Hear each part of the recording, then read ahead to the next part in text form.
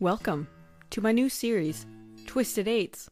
On today's episode, we will cover number 7's story, which features Dr. Walter Freeman, the man who supposedly cured mental illness by sticking an ice pick through his patient's eye. The lobotomy, a procedure which was hailed by the New York Times as surgery of the soul, a groundbreaking medical procedure that promised hope to the most distressed mentally ill patients and their families. But what began as an operation of last resort soon became performed by some almost 50 state asylums, often with devastating results. Little more than a decade after his rise to fame, Dr. Walter Freeman, the neurologist who championed the procedure, was decreed as a moral monster, and lobotomy was to be labeled as one of the most barbaric mistakes of modern medicine. By 1949, the number of lobotomies performed in the United States using Freeman's method soared to 5,000 annually, up from just 150 in 1945. Before his death in 1972, Walter Freeman would go on to personally lobotomize more than 29,000 patients in 23 states, including 19 children under the age of 18.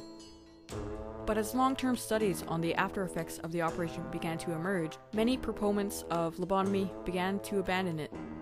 For many patients, the procedure resulted in a vegetative state, or reduced them to childlike mentality.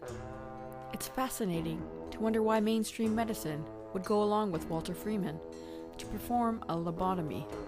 To perform the procedure, Dr. Walter Freeman lifted the patient's eyelid and inserted an ice pick-like instrument called a Lobotomy through a tear duct.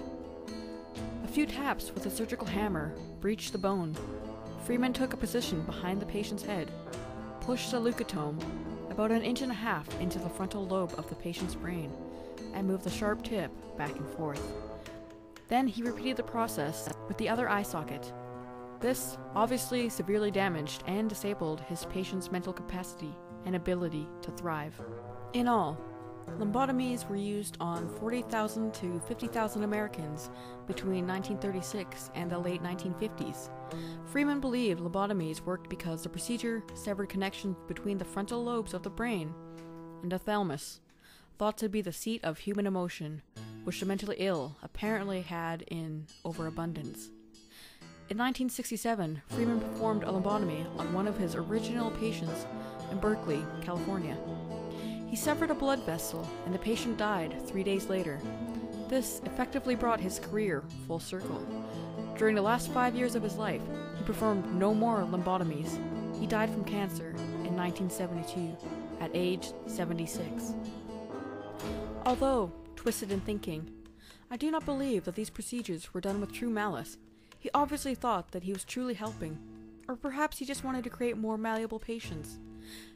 You'll see, as we go further down the list, we will find and uncover doctors who clearly overstepped their authority for personal gain and amusement.